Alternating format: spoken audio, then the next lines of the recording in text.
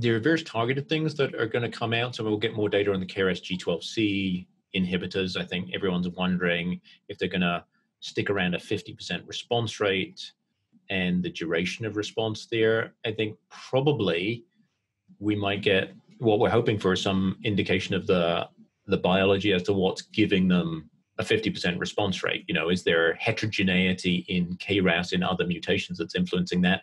And also, when people have had a response, some of them progress fairly rapidly. What are the mechanisms of acquired resistance?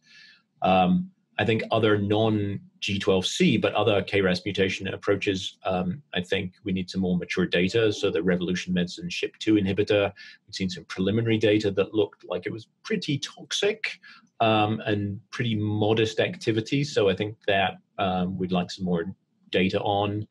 I think in the ALK space, we'll probably get, there's probably going to be a very interesting debate emerging in the ALK space, because the two big phase 3 studies in the first line setting, ALEX and ALTA-1L, differed in one fundamental aspect. So ALEX did not include within the study crossover from crizotinib to alectinib.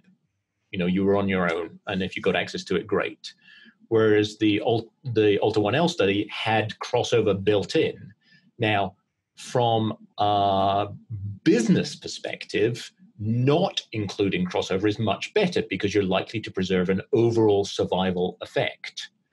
From a medical perspective, if that emerges that, for example, if you look at the crizotinib control arm in both of those studies, and they're very different, i.e. if you build in crossover, then you lift up that crizotinib control arm's overall survival, I think we might actually be in the position where we can challenge the assumption that it's all about the business decision, and maybe crossover should actually start to become a moral imperative in some of these studies where there's enough data to say it actually really does work. And I think that would be a real maturity in our field if that does actually happen. In terms of other targeted therapies, RET inhibitors are almost certainly going to get licensed this year. MET exon 14 is chasing that down. I still think because they're getting a response rate of about 40 to 50%, there's some underlying heterogeneity in the MET exon 14 population that has not yet emerged.